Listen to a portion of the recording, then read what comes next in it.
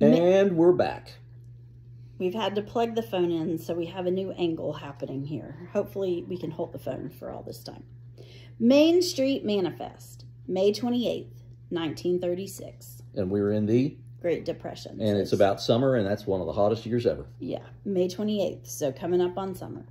An honest-to-goodness spy map, cried Letty, as the three of us crouched behind the wooden Indian in front of the hardware store.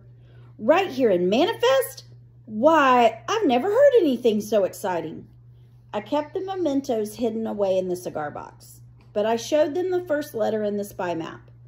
It must have been a little selfish of me, or it might have been a little selfish of me, but I wanted to read the other letters by myself before letting Letty and Ruth Ann see them.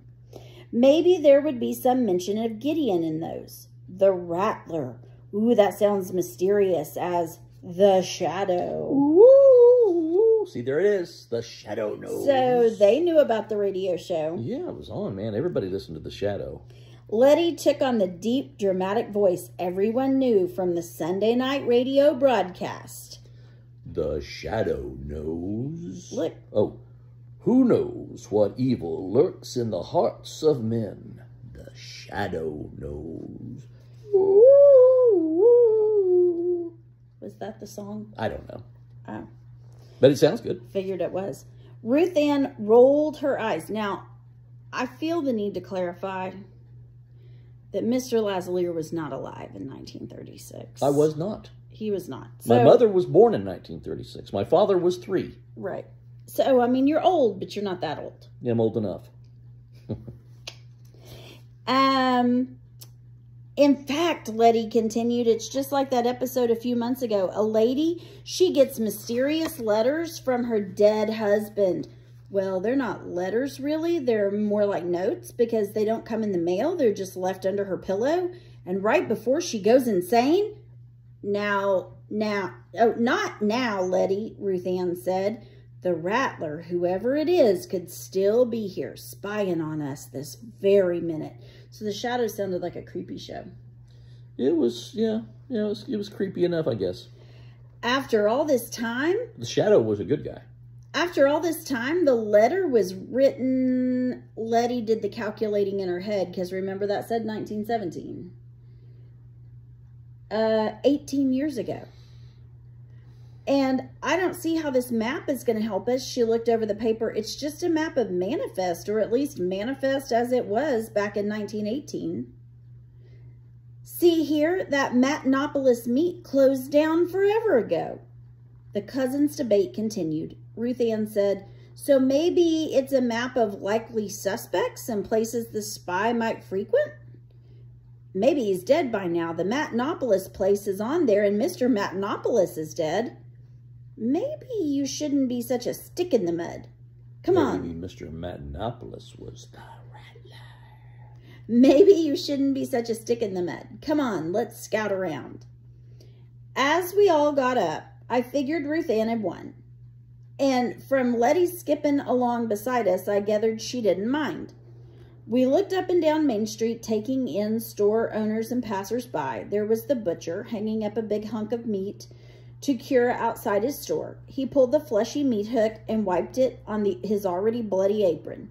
The Iceman whacked his spiky tongs into a block of ice and hoisted it out of his truck. Okay. This needs a little explanation. The Iceman. The Iceman. So before refrigerators like we have now, people had ice boxes. And you would hire an Iceman to bring you a chunk of ice. And they would use these little ice hooks to pick up the chunk of ice. And you said it could be, what, 5 pounds, 10 pounds? Usually it was all the way to 50. At least 10 pounds, but if you needed more, they'd bring more. And so what they would do is they would ice harvest because there was no freezer at this time. Mm-hmm. So they would ice harvest. So they would go to frozen lakes, wherever they were at that time, and they would harvest ice from the top of the lake. Mm-hmm. And they would then carry it to places like Manifest. And they would pack it in like straw in very well insulated trucks. Or on trains. Or on trains, yes. Trying to keep it frozen. And then you would order it from, I can't imagine that it was an extremely efficient way of doing things, but it worked. It was the only way they had it. Correct. And so people had ice boxes, which was an insulated, kind of looked like a refrigerator in a little bit, like a small one. But then you would have a compartment where you would put your ice, and then it would just kind of radiate that cold, kind of like packing a cooler for the beach now. Make sure the door is closed. You put your ice in there. Ice is in there, even though it very slowly melts. As long as you leave the door closed, it makes everything inside there cooler cold. And cooler and eventually colder. Yeah. And if you put stuff down close to the ice, it makes it really cold and may even freeze it like what's in our freezers today. Right. Now, also, they had these circulating fans called oscillating fans that were metal, and you'd plug them in, and they would go all over the room, but they might be kind of small. So if it got really hot later in the summer and you had any ice left in your ice box, you might take it out and set it on something in the room and let the fan blow over the ice to try to blow a little cool air through your house. Or if you were smarter, you just left it in the ice box and you'd go outside and sit in the shade. And then when your ice melted, then you had to order more ice. Yeah, and by the time we get to July and August, the ice men didn't have any more ice. They were out. They were out. You couldn't bring enough ice down because you'd have to go all the way up into the mountains in Canada, and you just couldn't get it. And by the time they would get here with it, it's so hot it would be melted. Yeah. So by the time, really, probably by early to mid-June, there was no more ice to be had for the rest of the summer, and then you couldn't get any until you get into the fall. But by that time, at least your weather was going to start cooling off. I can't imagine. Let's see. The barber shook out his apron and wiped his razor blade clean. Thinking of spies and people going insane made everyone seem a little frightening. They were like nameless men in a scary nursery rhyme, the butcher, the ice maker, and the barber, until Letty identified them as Mr. Simon, Mr. Pickerton, and Mr. Cooper. We made our way into and out of a few stores, asking if anyone had heard of the Rattler. No one seemed inclined to shed any light on the matter. The Rattler could be any of them, Letty breathed. But I still say the Rattler could be dead and buried by now. Mr.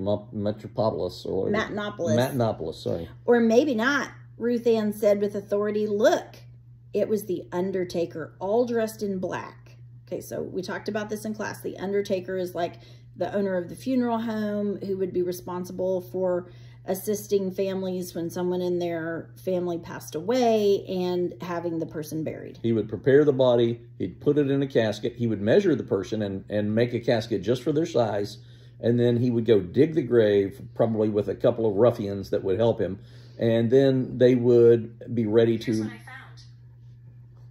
what I found. His Apple Watch is going crazy. But he would then have the funeral for the family. So anyway... it said, the Rattler could be any one of them, but I still say the Rattler could be dead and buried, or maybe not. Look, it was the Undertaker, all dressed in black, hauling a slab of granite into the Better Days funeral parlor. Maybe it's Mr. Underhill, Ruth Ann whispered. He's always itching to carve somebody a grave marker. Maybe he even killed a few bodies himself. The letter didn't say anything about murder. We're just looking for a spy, right, Abilene? Letty asked. Yes, but what? Ruth Ann asked. Well, say there was a spy. What do you think he was spying on? Letty and I looked at Ruth Ann. She rolled her eyes and gave a sigh. She was disgusted to have to explain something so simple. I figured she was just stalling till she could think up an answer. There was a war going on, you know, Ruth Ann said. We kept staring. And in wartime, there's always secrets that need keeping from the enemy. Still staring. So what makes you think Manifest didn't have a few secrets of its own that some spy might want to find out about? Ruth Ann asked. Since Letty and I couldn't come up with a better explanation, we shrugged and turned our eyes back to Mr. Underhill, who'd come outside. He wiped the sweat off his forehead and looked up at the cloudless sky. Look at him, Ruth Ann said. He's sniffing for death. He's sniffing for death in the air. Well. A breeze picked up, and when Mr. Underhill crossed the street, walking in our direction, I thought for sure he'd pluck one of us for that new grave marker. We backed into an alley and watched as he passed by. He hunched forward and his arms didn't move as he walked. They just hung stiff by his sides. "Come on," Ruth Ann whispered, and we all three took off after Mr. Underhill. He headed to the edge of town and skirted around the trees near Shady's place. Letty stepped on a twig, snapping it in two, and Mr. Underhill turned around. We stayed still in the darkness of a tree until he moved. "Where's he going?" I asked. "Well, where else would an undertaker go?" Ruth Ann pointed ahead to the wrought iron fence that surrounded hundreds, or maybe 50 or so graves. "Come on, there's an opening on the other side." So they're headed to the cemetery. This was one of the universals I had so far avoided. In other places, I'd seen kids who followed their leader like blind mice right into the carving hands of the farmer's wife.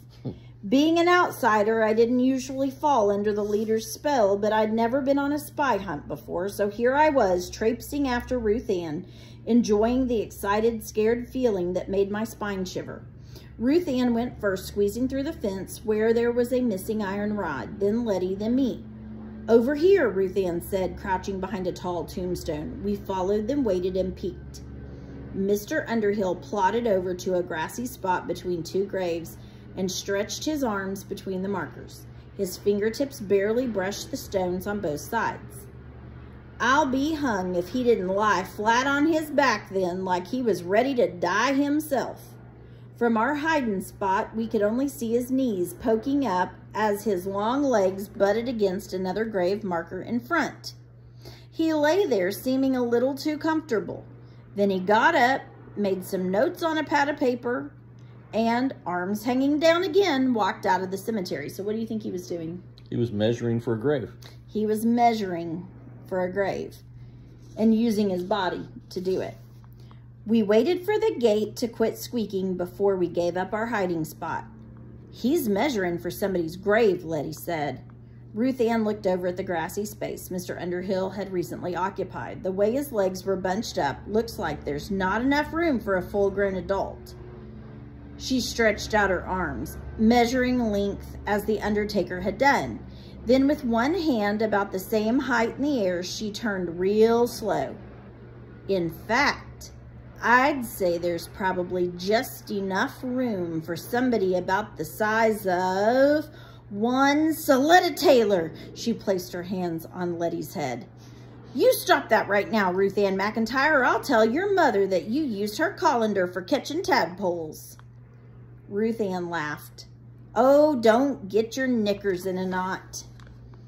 "Let's go home, Ruth Ann," Letty said. "I'm thirsty and Mama will be awful upset if she finds out I was clear out in the woods. It must be near midnight." "For heaven's sake, Letty, it's barely dark." "Still," Letty whined just a little. "Oh, you're probably right. Supper will be waiting at my house too," said Ruth Ann. I hated to see them go. "Maybe we can find a creek to fill our pop bottles," I suggested. "There's nothing more than a trickle within 100 miles of here." "Everyone knows that," said Ruth Ann, kicking up dust as we walked. "My daddy said he'd heard the drought hadn't taken hold here like it had in other parts." "It's bad enough," she answered, stuffing a wad of grass in her lips like tobacco as we made our way back to Shady's place.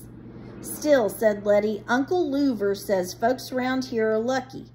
Least there's underground wells to draw from to keep people watered. He says places not far west of here are so dry people shrivel up like November leaves and blow all the way to California." Highlight that. People shrivel up like November leaves. That's another comparison using like or as, so a simile. And what does it mean if they blew all the way to California? It means they packed up their car, like we saw in our PowerPoint. They packed up their car, took all their worldly possessions, and went to California where they thought they could find work, a better life, opportunity, no drought. No dust bowl in California. Correct. We started back toward the treehouse to get Ruth Ann's pack. I'm tired, Letty groaned. Nice to meet you, Tired. I'm hungry, Ruth Ann answered, pulling a half-eaten apple from the pack. Truth was, we all seemed to be getting a little tired of the spy hunt and probably would have dropped the whole thing right then if it hadn't been for what happened next. When we got back to Shady's property, we saw that there was a note nailed to the trunk of Fort Ticonderoga at eye level, right on the knobby bark. Someone didn't want us to miss it. What's it say? Letty asked. I tore it off the nail and adjusted the paper to read it in the dimming light. There were only 4 words written on it, each one capitalized. It read, "Leave well enough alone." It was more jarring than scary, but it was scary too. To think that somebody not only knew we were on the trail of the Rattler, but had taken the time to write a note to 3 girls. What had we stirred up? What was the writer of the note afraid of? That means the Rattler's still here, Ruth Ann said, alive and kicking. She took a bite of apple. How can you eat at a time like this? Letty said with a shiver. He knows we're looking for him. Ruth Ann continued, munching, pondering the situation. Maybe we shouldn't have come right out and asked about the Rattler. It was a little late for that revelation, I thought. What are we going to do now? What are we going to do now? Letty repeated. Aren't we going to leave well enough alone? Ruth Ann looked at Letty like she'd given the wrong answer to 2 + 2. Of course we're not going to leave well enough alone. We're going to start up our spy hunt again first thing tomorrow. I put the note in my pocket for safekeeping. We made plans for Letty and Ruth Ann to come back the next morning and said our goodbyes. The saloon church looked warm and inviting with its light glowing through the stained glass windows, but I wished Gideon was there waiting for me to say goodnight to me. I reached for the compass to hold, but it was gone. My heart pounded, and even though I hadn't moved, I felt like I'd lost my bearings. The compass was my most valued possession, and I'd lost it twice in 2 days. Highlight that. The compass was my most valued possession, and I'd lost it twice in 2 days. I must have snagged it when I'd squeezed through the cemetery fence.